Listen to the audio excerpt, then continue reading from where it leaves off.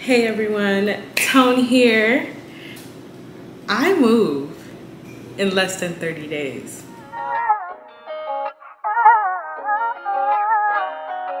Hey everyone, welcome back to my channel, Tone here. If you're a new subscriber, welcome. My name is Tone. I do all things productivity, lifestyle, just getting it done when you need to get it done. And if you're a returning subscriber, welcome back. I'm so excited. You guys have been on this journey with me before. I've moved plenty of times, but I'm always looking for ways to show you guys that you can still be productive even in the midst of like a big project like moving. And I'm hoping that through my moving series, I can show you guys a couple of different ways that you can still be productive, still be efficient, and kind of break down your moving plan so it's not stressful. I am moving. Let's see. I have the countdown app. I'm the type of person like I love, especially if there's a milestone that I can reach. I like to just give myself a realistic time frame of. I want to be able to make sure I can experience this move. And not let it pass me by, but let this be an opportunity to really transition into something great. Quick water break.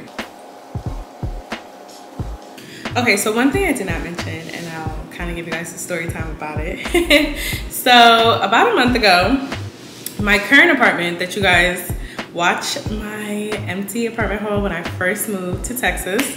When I moved, it was great. Got a great deal. I actually do love my apartment. And they were raising rent for next year because my lease is up in August. And I was just like, even though, like I always say, just because you have the money doesn't mean you need to spend the money. And just because I have the money doesn't mean I need to spend the money. I was just like, let me just see if there's anything out there that's similar to what I have, but it's either cheaper or in my same price range. And the same apartment locator that I had this time around, she helped me with my next apartment. Like a year ago, like I mentioned you guys, I've never lived in Houston. And I was moving from New York, and I found, I think it's called Smart City Houston, and they're an apartment locator company, and they match you with an apartment locator, and that person will shop for apartments for you. It's a free service. The way that they get paid is they get paid commission once you sign a lease.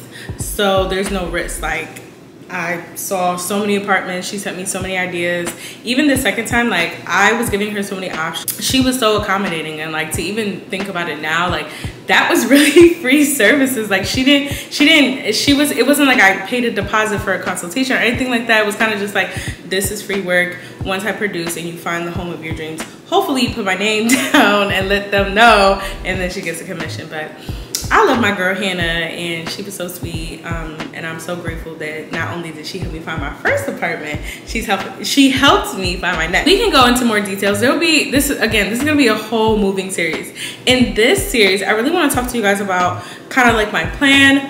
What am I doing with the next? So I move in to my new place in 28 days. So what am I doing with those 28 days? So I move in earlier than my lease because I couldn't like get it the same day or something like that, and I wanted it to lapse a little bit so I can like move, clean as I go, but not have the pressure of like cleaning that same day or whatever. I move in on the 12th of August, and then my move out date for my current place is August 17th. There's 4 phases to how I'm going to approach moving and moving out. And right now I'm going in between of planning it through paper planning. So I do have some things here, even just some notes for me for today's video, but also on my Notion. So some part of this video, maybe the next part, you guys will get an in-depth look into my dashboard for moving in and moving out on Notion.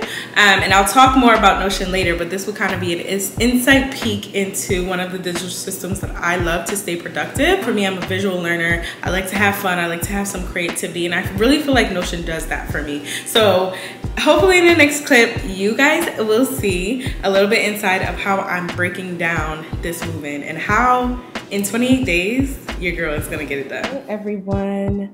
So in this portion of the video, I wanted to show you guys my Notion page that I'm using for my move out and move in dashboard.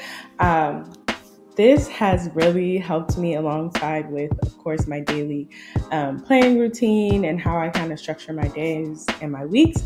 This has helped me not make this move so stressful. So this is Notion. Notion is a project management and note-taking software. So what I really like about it is that it's fully customizable. There's so many different things that you can do. And I'm working on creating some templates for you all. So I just wanted to give you an inside look into my move in and move out dashboard for 2022. So right here at the top, excuse me. So right here at the top is my move in and move out date, just to kind of guide me. The first thing I did was an apartment search. So I'm not really going to go into that too much because it kind of has like the apartment details, but feel free if you want me to make kind of like a template for you all of this move in and move out dashboard that includes like an apartment or maybe even house search. Let me know, I can do that, but I won't go into it into this video. Things I must do before August 12th. So this is just a list of things that the apartment gave me to do, like transferring over my rental insurance and things like that. Next is the apartment wish list. So these are just things that to keep track of my spending, but also keep track of the things that I really do need for my new apartment is in there. And I'll click in here. So I just have a couple things and I'll link them so I can know where they are. But yeah, that's been super helpful. Next is what I need to do from the 12th to the 17th. So this is kind of like my move-in plan, just making sure that, like, again, I don't want this move to be stressful and I'm literally just moving up the street. So there's no reason for me to just rush the whole process. So there's things for me to do and I've just been kind of just writing things out. So this is what it kind of looks like in this page. And you'll see a lot of this come to life as it gets closer. Housewarming registry. So I'm still working on that. I last minute decided maybe I should do a virtual housewarming and maybe even share my registry link with you all. But I'm still thinking about that. I'm still processing that. So yeah. Here is kind of like the move out process, or like how I'm packing and how I'm going through things.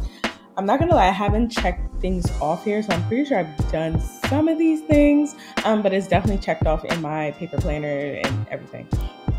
So what I did was go through each room and kind of shortly describe like things I need to do. So the kitchen is a big one for me. I really haven't touched my kitchen, just wiped down things, like general cleaning has happened.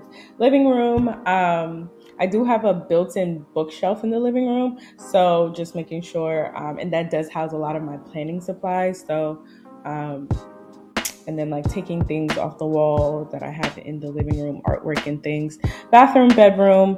The bedroom has a closet, and then I have a hallway closet, and I also have like an entryway closet. Did I mention that? It's kind of like where my laundry is, so I guess that's why I didn't mention it, because the closet is like connected to the laundry, whatever. And then the patio. So I do have a patio, but literally all I have to do is just sweep and clean it. And then I do have a chair out there. I don't know if I'm going to keep it, but just clean it out. And then laundry and things like that. So this is my move in and move out dashboard for 2022. Very simplistic, but also just has all my ideas. I do a lot of brain dumping in these sheets. And it kind of keeps me sane, and you can even add emojis. So I really love Notion. And I definitely will be talking more about this platform in the future.